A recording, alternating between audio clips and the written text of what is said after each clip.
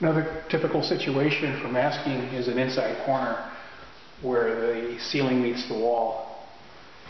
And having a nice square edge to your tape helps you to get into that corner very quickly and easily. I think it's easiest to just cut off the end of the tape and use a small piece that you get right into that corner nice and accurately. Take another piece, cut it off, go the other direction.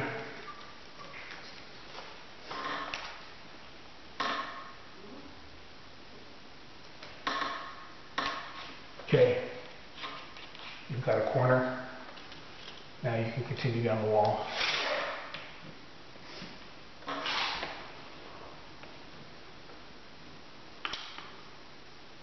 And you can take your time with this if you like.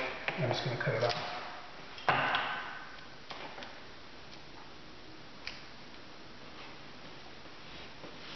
Okay.